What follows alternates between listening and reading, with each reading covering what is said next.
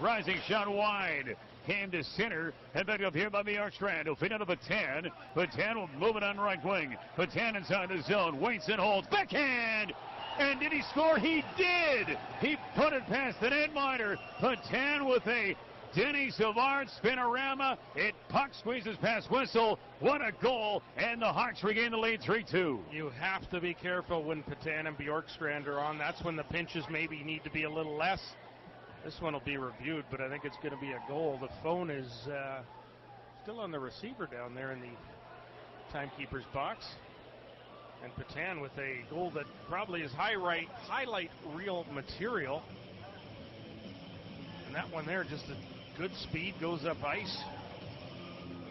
And this one is going to obviously be one Whistle. Oh, yeah, that went in for sure now that I see it. I thought Whistle had it trapped against the post. It went through right away.